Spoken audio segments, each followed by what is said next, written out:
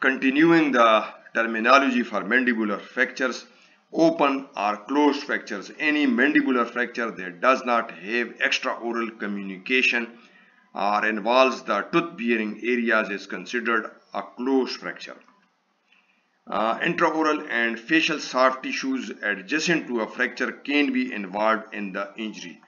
When the fracture site communicates either intraorally through the mucosa or periodontal ligament or extraorally through a laceration or avulsive injury of the overlying skin, the fracture is considered to be open.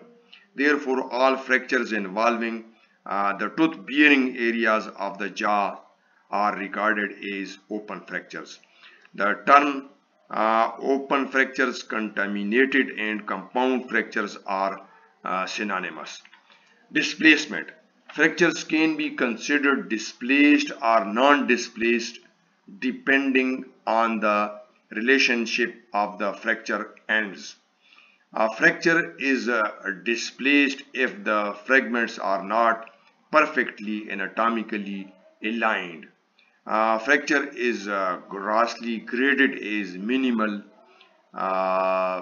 moderate, or severe, although there is no universally accepted definition for these terms. The importance of displacement is that the more displaced the fracture, the more likely it is to be mobile and contaminated when open. The term dislocated, subluxated, and luxated describe the abnormal relationship of the condyle and glenoid fossas articular surfaces to one another. These terms are synonymous.